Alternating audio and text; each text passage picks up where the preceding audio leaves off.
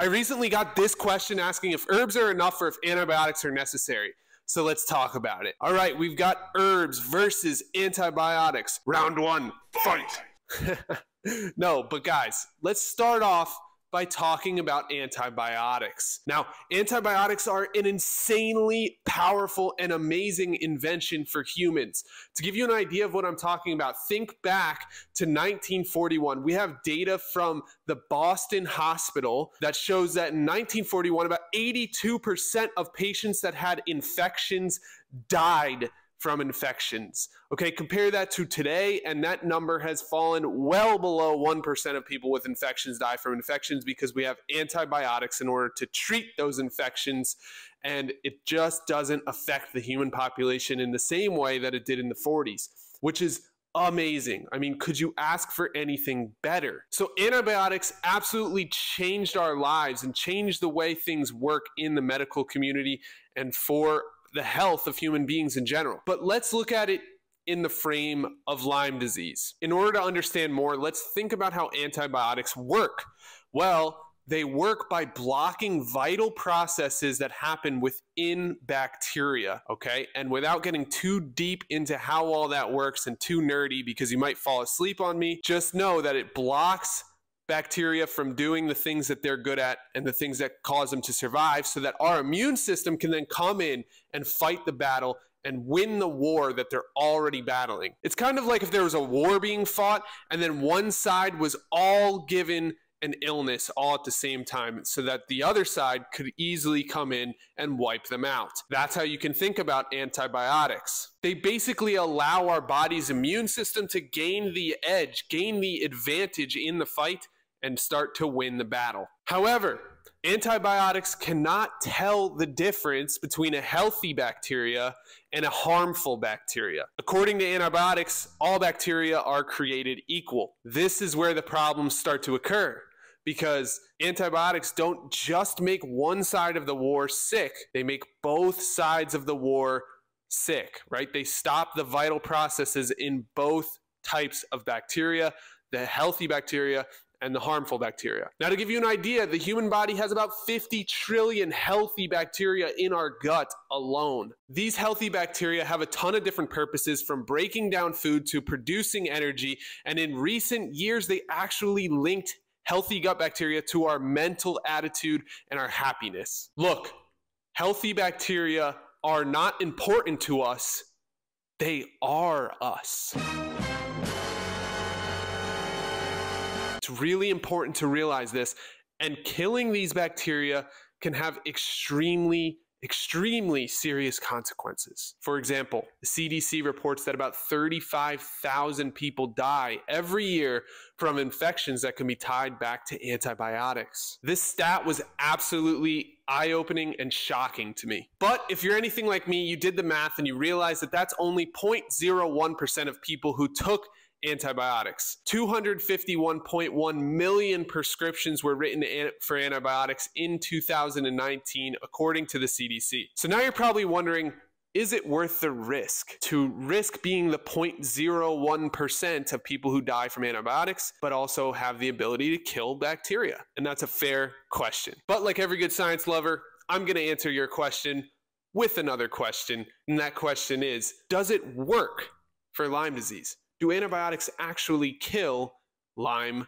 bacteria, Borrelia burgdorferi, and its co-infections? And I've researched this extensively and for many years, and I can tell you without a shadow of a doubt that for an acute case of Lyme disease, antibiotics work wonders. They work very, very well. Now, acute is the key word here. So what does acute mean?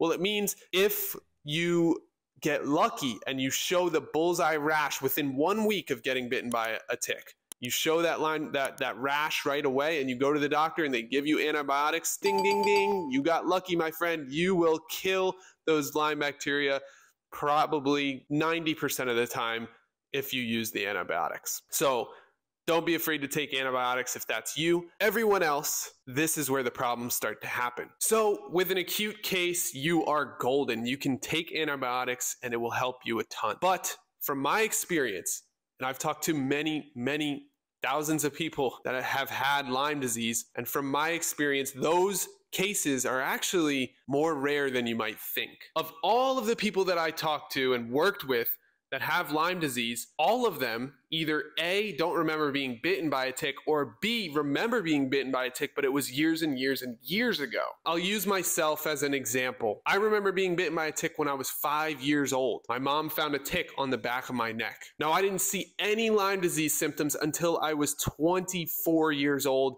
almost 20 years later. Now, to say that I could take antibiotics and it's an acute case of Lyme disease when I got symptoms 20 years later is absolutely false. By that point in the journey, the microbes have really settled in. They've started having a family, they have a job, they go to work every day, they come home and rest at night. Now, not really. What that means for microbes is they drill into our endothelial cells, they steal nutrients from us, they hide in deep, dark places in our tissues, and they reproduce and create more microbes. And that's really all any organism wants to do, is have a place to live, be able to reproduce, and have food. And they get all three of those things by hiding inside of our body. And they're stealth microbes, so they kind of peruse around. They don't really like attack us real hard, but they do latch on and steal our nutrients. And that's what causes most of the symptoms with Lyme disease. Now, when we drop antibiotics on them at this point, it almost never works. Imagine dropping a nuclear bomb on a town where everybody lives underground, where everybody is hiding away underground and they're not going to be seen. Nobody's seen them in years and years and years.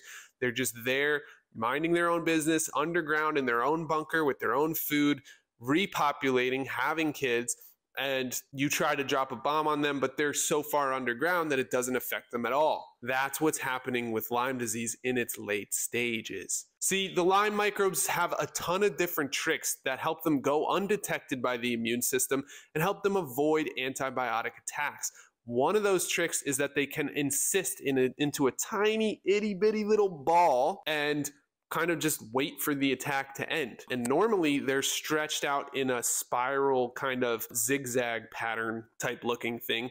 I'll show you a picture. And then when they sense that they're in danger, they can encyst into a tiny little ball and just wait for it to end. When the attack ends, they roll back out into their full form, drill back into endothelial cells, steal collagen, take our nutrients, and reproduce some more. Look, the data shows that those with chronic Lyme disease or late stage Lyme disease do not respond to antibiotic treatment. It just doesn't work well. This ends up making antibiotics actually dangerous to people who are in this stage of Lyme disease. Because again, antibiotics are not risk-free.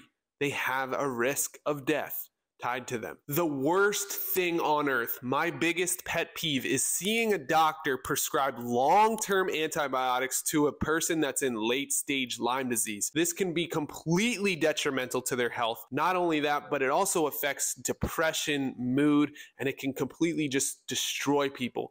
I've seen it lead to suicide. I've seen it lead down a deep, dark path that you do not want to go down. So that's how antibiotics work. And that's how they work specifically when it comes to Lyme disease. But what about herbs?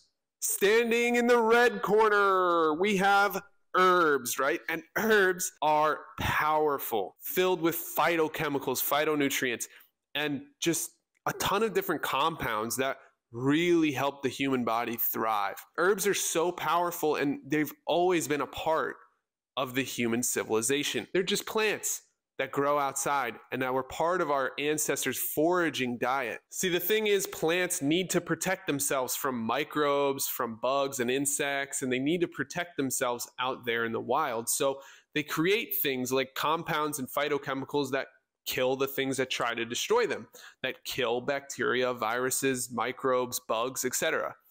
And when we eat them, we actually get the benefits of those compounds inside our body, which is very, very interesting. But here's the thing. The food that we eat, whether it's blueberries that you buy at the store or an apple, these foods are not the same as they were, hundreds of years ago. Today, they've been domesticated. They've been created on a mass scale so that we can provide more food to more people, which is a great thing. But it did come with the detriment of reducing the antioxidants, reducing phytochemicals in the plants, reducing all of these really powerful compounds that we want our body to have. They've all been reduced down to the least possible amount, especially when you add in the use of insecticides and pesticides that do all the killing of bugs and microbes for the plant. The plant has no need to make these compounds anymore. So our regular grocery store food still has those compounds. I'm talking about whole plant-based foods like blueberries, apples, kale, spinach. These foods are healthy and amazing, and you need them in your life. As a nutritionist, I care about them deeply, and I push hard to get my clients to eat a nutritious, healthy, whole foods diet, especially if they're healing from Lyme disease. But they just don't have the same things as they used to back hundreds of years ago when we were eating those healthy foods. And back hundreds of years ago, we also ate a lot more herbs. It was just part of a regular foraging diet. You could just find them anywhere. They were part of the greens that we ate every day. Today, people don't eat herbs as much. But the thing is, herbs are still wild. They're not domesticated. They're not covered in pesticides. They're not covered in herbicide and insecticides. And they're not brought inside and grown in a factory type setting in order to mass produce. They still live in the wild, hence they still have those compounds that protect them from other insects, microbes, bacteria, viruses, etc. That's what makes herbs one of the most powerful things that anybody could add into their diet and into their life at any point. If you want to increase your phytonutrients and the antibacterial properties, the anti-inflammatory properties in your body, you need herbs. And not only that, but they also provide a host of other beneficial factors when it comes to Lyme disease. They can rebuild and repair cells. They can modulate the immune system. They can protect major organ systems. They have natural antibacterial agents. They help reduce inflammation and so much more. I don't have enough fingers on my hands to count all of the things that herbs help you with, especially when it comes to Lyme disease. They're just really important and powerful. And the thing is, they're not just for Lyme disease. Personally, I haven't had any Lyme symptoms in over 6 years, and I still take herbs every single day for different purposes, depending on what I'm working on and you know, my blood test results and my personal experiences in life. So I still take herbs every single day because I know that my body loves those phytonutrients.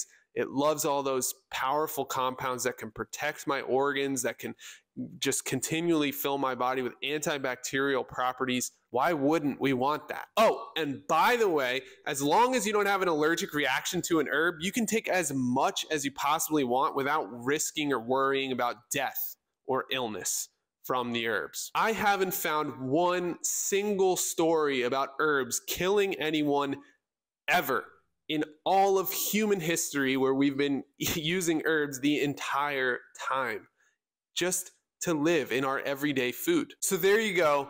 That's the truth. That's the difference between herbs and antibiotics. Isn't that awesome? And you know what the coolest part is? The coolest part is you don't have to choose between herbs and antibiotics.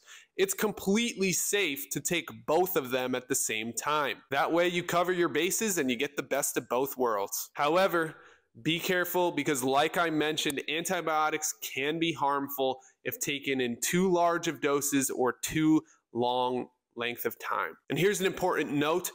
Always talk to your doctor before taking something new or trying some kind of herb or trying some kind of antibiotic. Don't just go out there and try this on your own.